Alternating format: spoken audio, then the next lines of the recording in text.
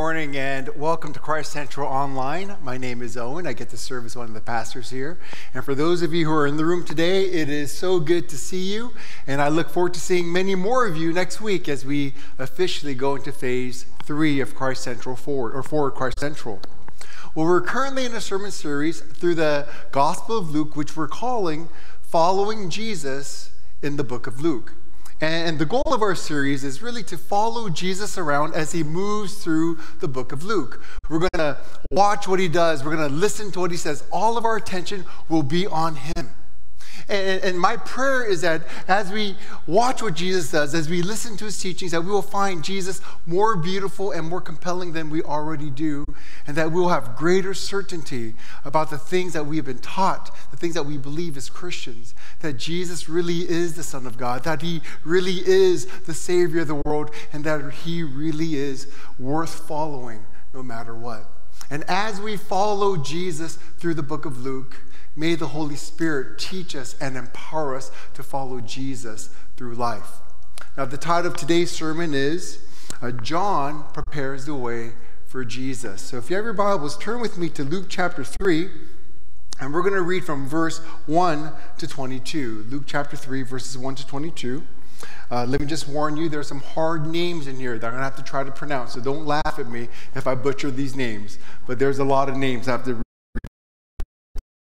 This is the word of our God. Would you please give it your careful attention?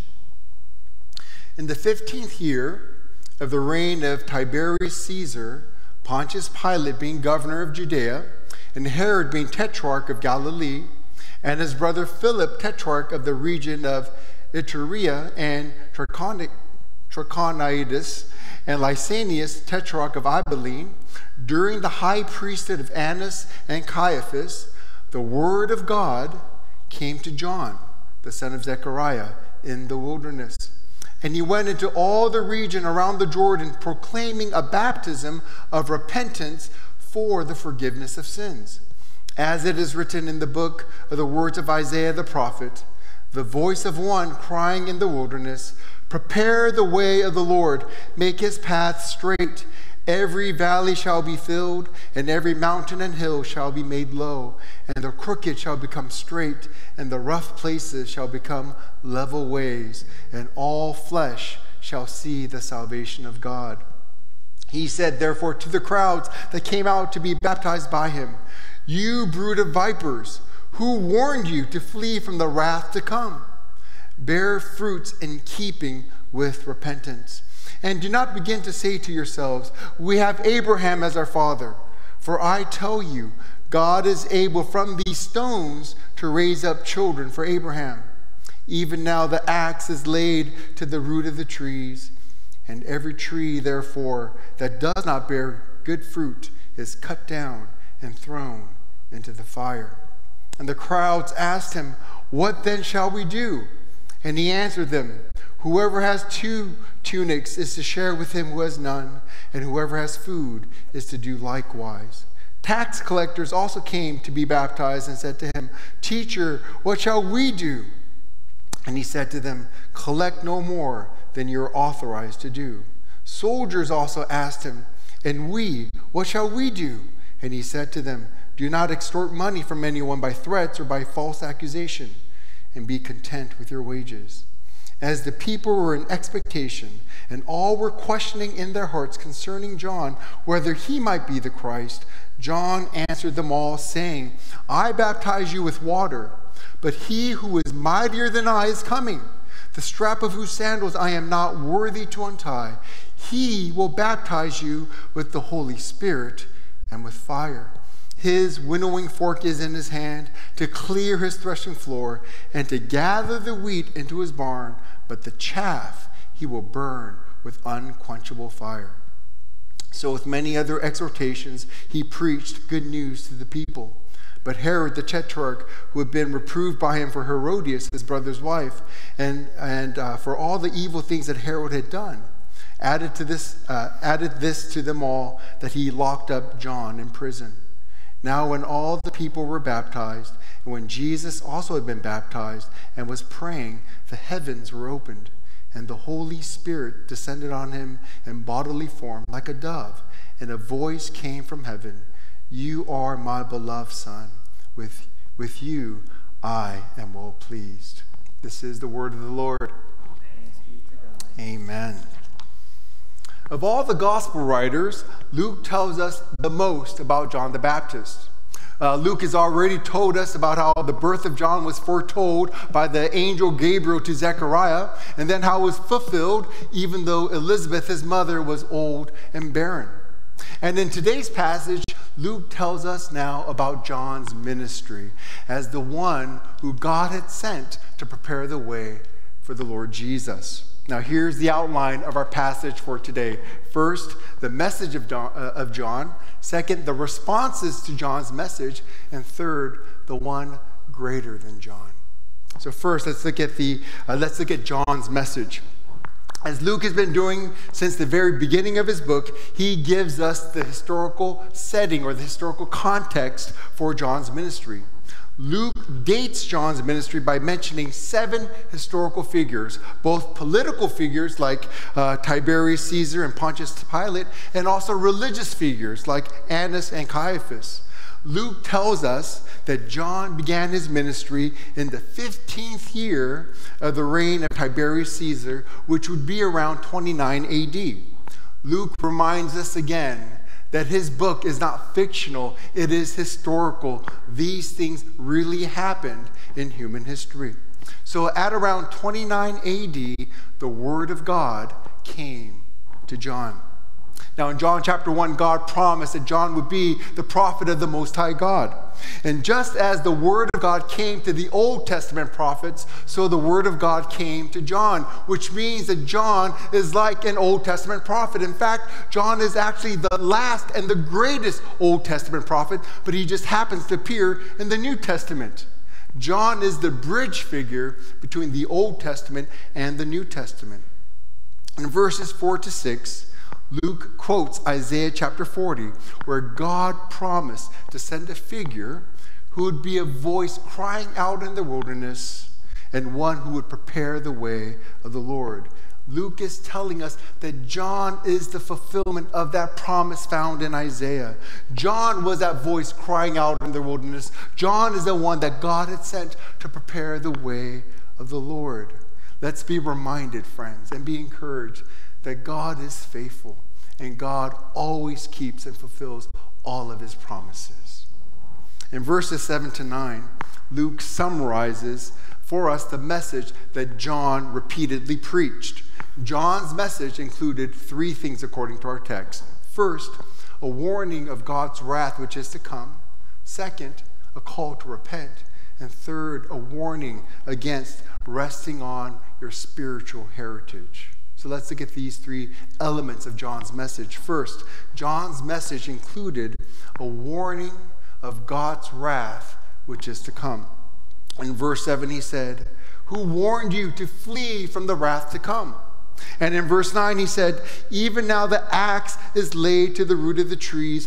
Every tree therefore that does not bear good fruits is cut down and thrown into the fire." These are references to the day of judgment. Because God is infinitely holy, good, and just, God hates sin, evil, and injustice, and God's wrath burns against them. And the day is coming when God's wrath will be fully unleashed upon them. Now, the wrath of God is an important topic and idea in both the Old and the New Testaments. Some people wrongly think that the Old Testament is all about God's wrath, while the New Testament is all about God's love. But that simply isn't true. You see, both the Old Testament and the New Testament talk about the love of God, and both the Old Testament and the New Testament talk about the love of God. Did you know that Jesus taught a lot about wrath and hell? In fact, I don't know if you know this, Jesus taught more on hell than he did on heaven. You see, friends, the topic of God's wrath and hell as the place where God's wrath will be fully unleashed and experienced is not a popular one. Nobody likes to listen to sermons on God's wrath and hell. In fact, Not many preachers like to preach sermons on God's wrath and hell. I know I don't, because it seems so harsh and mean to talk about God's wrath and hell. But did you know, friends, truly loving and faithful pastors will preach about the wrath of God so that they can warn their people about it and exhort them to escape it, just as John did.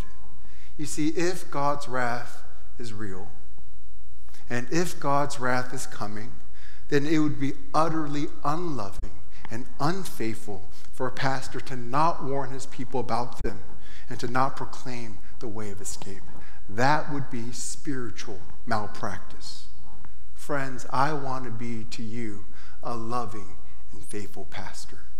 And that means that I need to repeatedly preach to you both the bad news and the good news.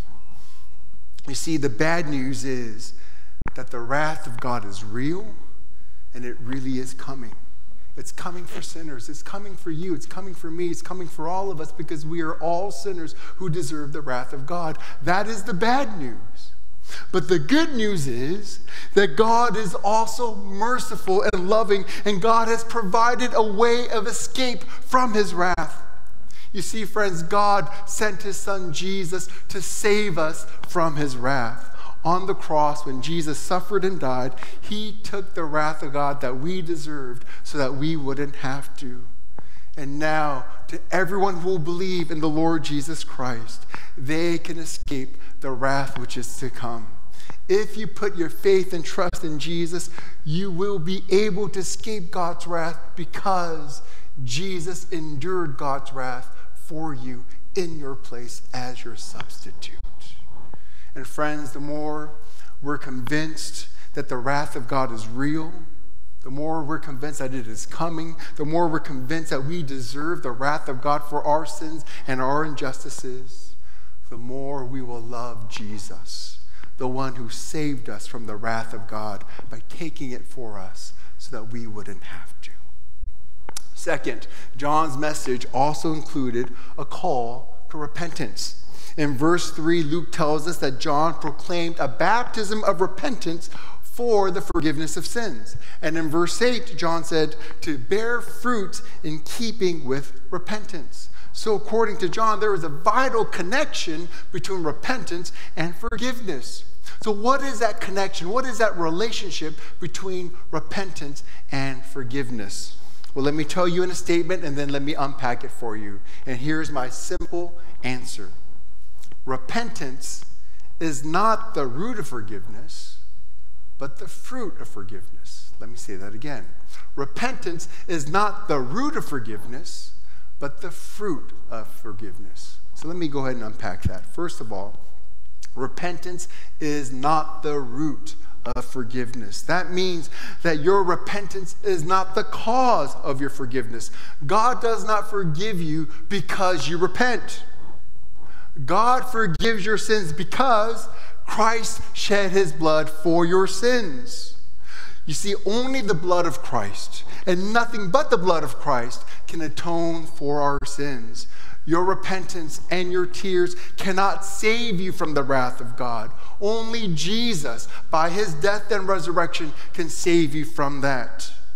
The only way to be forgiven of your sins is through faith alone in Christ alone. So repentance is not the root of forgiveness. But at the same time, repentance is the fruit of forgiveness. You see, friends, you don't repent to be forgiven. You repent because you are already forgiven through faith in the Lord Jesus Christ. Repenting of your sins is the evidence or the proof that you are forgiven of your sins through faith in Christ. Friends, we are saved by faith alone, but we are never saved by faith that remains alone. True saving faith always produces good fruit, including the fruit of repentance. So your repentance is the fruit, the evidence, and the proof and the demonstration that you have truly been forgiven of your sins through your faith in the Lord Jesus Christ. Let me also say this too. True repentance is not motivated by a fear of hell. Let me say that again. True repentance is not motivated by a fear of hell. Rather, it is motivated by a love for the Savior who saved us from hell at such a high cost to himself. It is not God's wrath, but his kindness in Jesus that leads us to repentance. We repent not because we're afraid that God's going to send us to hell if we don't. We repent because we love Jesus, the one who first loved us and who was willing to experience hell and the wrath of God for us in our place so that he might save us. Friends, and now when we repent, it is not out of fear, but out of gratitude and love for our Savior. We repent because we want to live a life that is pleasing and honoring to the one that we love with all of our hearts. True repentance is always going to be rooted in love and gratitude, not fear, guilt, and shame. Third, John's message included a warning against resting on spiritual heritage. In verse 8, John said, "And do not begin to say to yourselves, we have Abraham as our father." You see, the Jews that came to John thought that they were safe because they were Jews, because they were the physical descendants of Abraham. And because they were the physical descendants of Abraham, they didn't need to fear the wrath of God. But John says that their spiritual heritage as the children of Abraham means nothing. It means nothing when it comes to the wrath of God. Friends, I want you to listen to me. This is so important, especially if you were raised in the church. It doesn't matter if you were born and raised in a Christian home. It doesn't matter if your family went to church every Sunday. It doesn't matter if your parents are leaders in the church. It doesn't even matter if your dad is a pastor or a missionary. None of that matters. You see, friends, they cannot believe for you. They cannot repent for you. You see, believing and repenting is something that you must do. No one else can do them for you. So do not think that you're safe from God's wrath because of your spiritual heritage, because you were raised in a Christian home, because you went to church every Sunday, or because your parents, your mom or your dad are leaders and servants in the church. What matters is that you personally trust in Jesus for the forgiveness of your sins, and that you personally repent of your sins, thus demonstrating that you truly are forgiven of your sins and that you've been reconciled to God through faith in Jesus Christ. What matters is your faith and your repentance, not your parents' faith and their repentance. So let me ask you this very important question, especially if you grew up in the church. Do you personally believe in Jesus? Do you personally repent of your sins? Those are the critical questions that you need to ask yourself and find the right answers to. Next, let's look at now the responses to John's message. So we know that we need to repent, but what does repentance look like? Well, in verses 10 to 14, Luke tells us about three groups of people. These three groups of people were convicted by John's message, and they came to John. They wanted to repent. And so they asked John, what then shall we do? What does repentance look like for us? So the first group of people who come to John, Luke calls the crowds in verse 10. These are the crowds. And they asked John, what are we supposed to do when we want to repent? Now, it's interesting that John does not tell them to go and do religious things. He doesn't tell them to go to the temple, offer sacrifices. He doesn't tell them to go pray and fast or to go read the Bible. He doesn't tell them to go do religious things. Instead, he tells them to go do merciful things, like meeting the needs of others. If you have 2 coats, give one away to someone who doesn't. If you have food, share your food with those who are hungry. You see, according to John, truly repentant people will care for the needs of others in practical and tangible ways, even at a cost to themselves. Truly repentant people will share their clothes, share their food, and share their resources with those who are in need. Truly repentant people will love their neighbors in real and tangible ways. You see, to refuse to share your resources with those in need reveals something in your heart. It reveals a lack of love for your neighbor.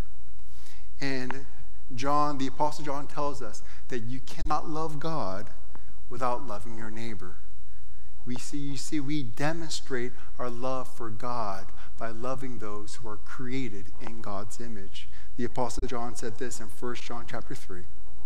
By this we know love, that he laid down his life for us. And we ought to lay down our lives for the brothers. But if anyone has the world's goods, like clothes, food, and money, and sees his brother in need, yet closes his heart against him, how does God's love abide in him?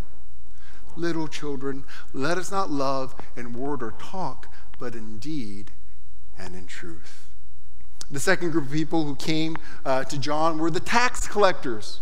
And they ask in verse 12 what they must do. And John tells them simply, collect no more than you are authorized to do.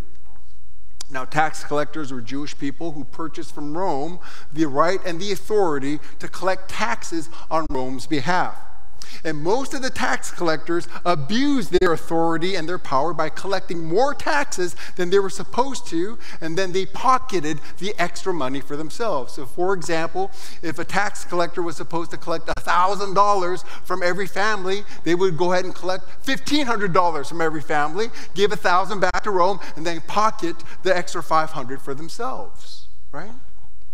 You see, they had the authority and the power to do that, and the people who were being taxed could do nothing about it. So if you saw a rich tax collector like Zacchaeus, who we'll meet later on in this gospel, you know that he got rich because he abused his power and authority. He collected way more than he was supposed to. And that's why the people hated tax collectors so much, because tax collectors got rich by unfairly, overly taxing people who had no power and no recourse to do anything about that. Now, it's interesting that John doesn't tell tax collectors to stop being tax collectors. Rather, he tells them to stop abusing their power for selfish gain. He tells them to conduct themselves with integrity and honor in their profession. You see, collecting taxes is not sinful, but abusing your soldiers to leave their jobs. Rather, what did he tell them to do? Act justly, act righteously, act uprightly in your jobs. So according to John, what does repentance look like? Repentance looks like doing mercy. It meets the needs of others. Repentance looks like doing justice. It means doing what is right and treating others fairly, justly, and equitably. Doing justice means not to abuse your power, position, and privilege to take advantage of the powerless and the vulnerable for your selfish gain. You know, friends, I think our text today gives us great insight into what true repentance is. True repentance is more than just feeling bad or feeling sorry for the bad things that you've done. True repentance is not doing religious acts like going to the temple and offering sacrifices or praying or fasting or reading the Bible. That's not what true repentance is. True repentance has both vertical dimensions and horizontal dimensions. True repentance produces both a godly sorrow over sin toward God and a life of mercy and justice toward other people. You see, toward God, repentance involves confession and sorrow over sins and the injustices that we've committed. There's definitely a vertical dimension where we confess our sin and we feel sorrow for our sins and injustices. And at the same time, there's a horizontal dimension toward man. Repentance involves doing mercy and justice. Toward man, justice involves doing mercy, like sharing your clothes, your food, and your resources with those who don't have any. Toward man, repentance looks like doing justice, doing what is right, doing what is fair, and not abusing your position, power, or privilege over others for selfish gain. In other words, toward man, repentance looks like loving your neighbors and doing unto them what you would have them do unto you. You see, friends, how we treat others, especially the poor and the needy, and how we use our position and our power toward those who are powerless and vulnerable, that reveals whether our repentance is true or not. So let me ask you, do you keep and hoard all your resources for yourself and just for your family?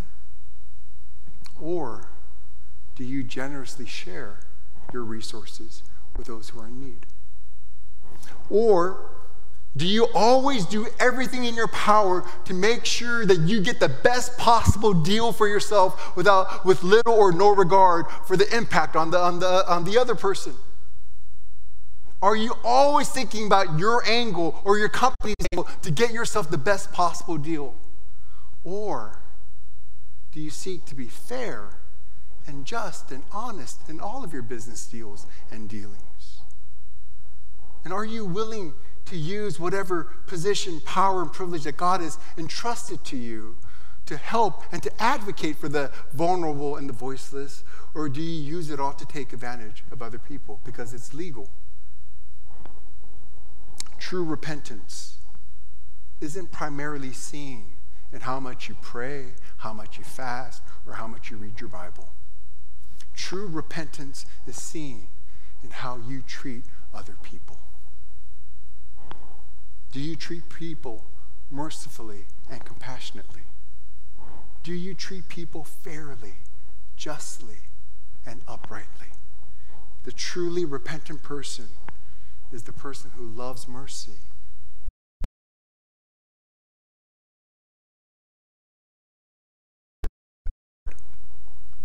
So John prepared the way of Jesus by calling people to repent, and we see the various responses of repentance. And lastly, let's look at this. John pointed to Jesus, the one greater than John. Because John's ministry was so powerful and because people's lives were changing, people began to wonder and to ask, could John be the Christ? Could John be the Messiah? And John adamantly denies it. And John actually says, there is one coming who is so much mightier than me that I'm not even worthy to untie his shoes. I baptize with water, but he will baptize with the Holy Spirit and with fire. Of course, John was referring to Jesus.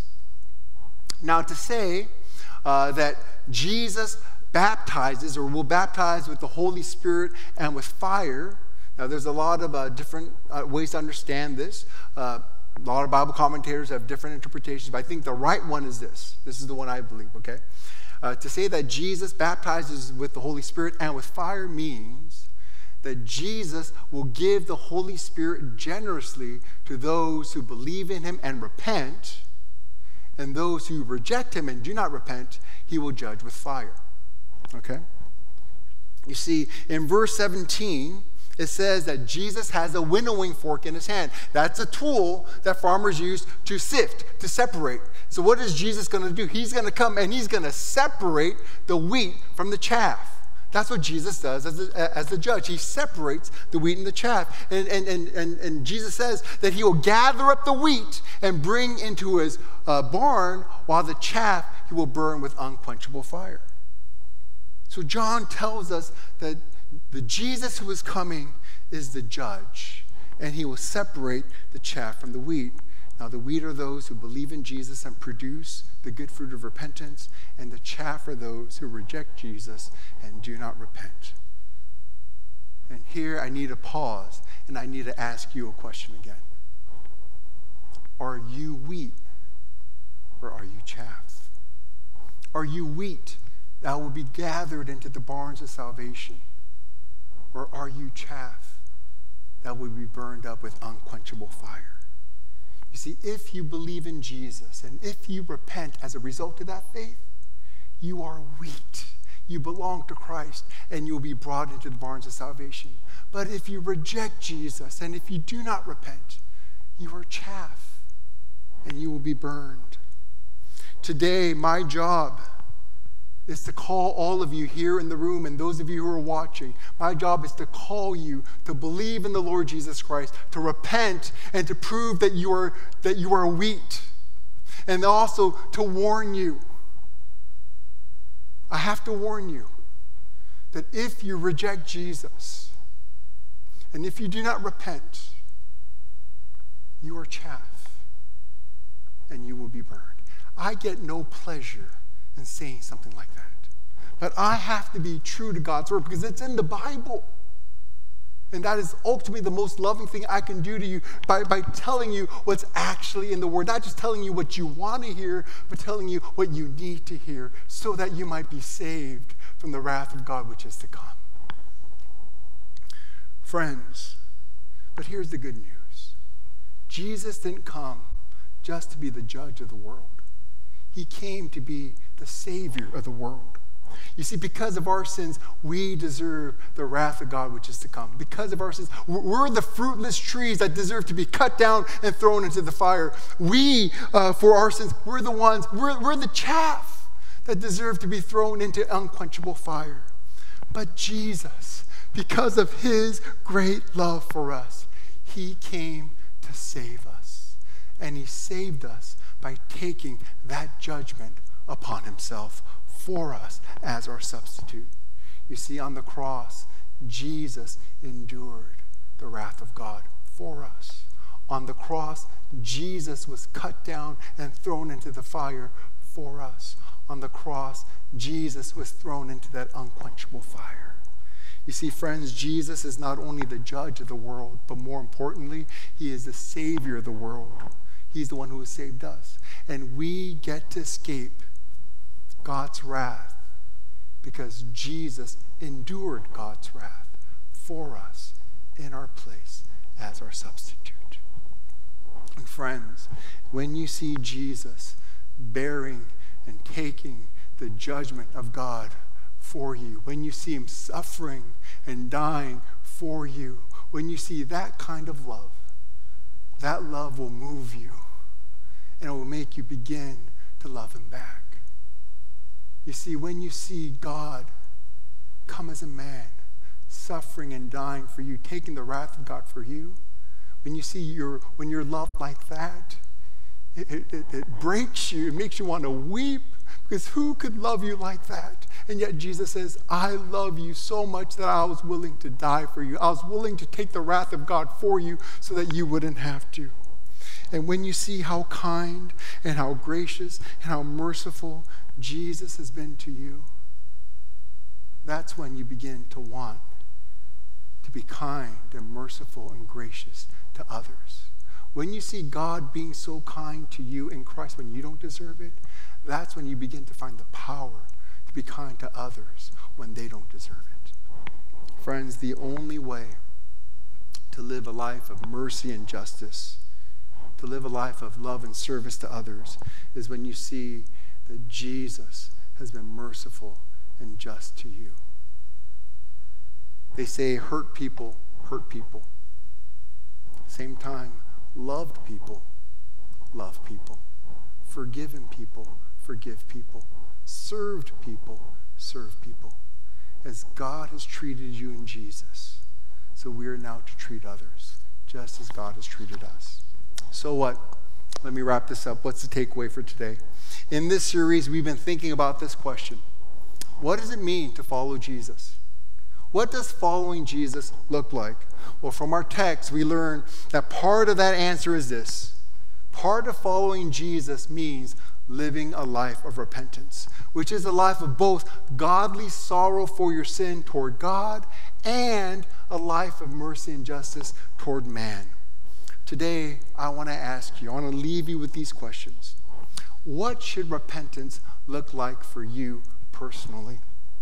In what ways can you show mercy and compassion to those who are in need? In what ways can you be just, right, fair, honest, a man and woman of integrity in your place of employment or profession?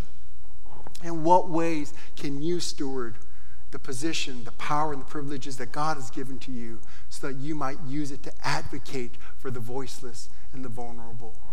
In what ways can true repentance show up beautifully in your life?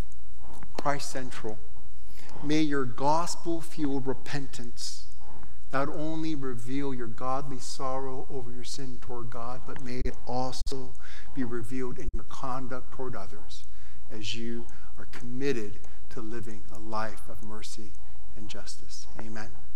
Amen. Let's pray together. Father in heaven, we thank you so much for your word today. And I pray that by your Holy Spirit that you would apply your word to our hearts, that it might produce in us true repentance, both a godly sorrow over our sins as we look to you, and at the same time producing a life of love, mercy, and justice as we look to one another. Would you do this in us for the glory of Christ and for the good of the world? It's in Jesus' name we pray.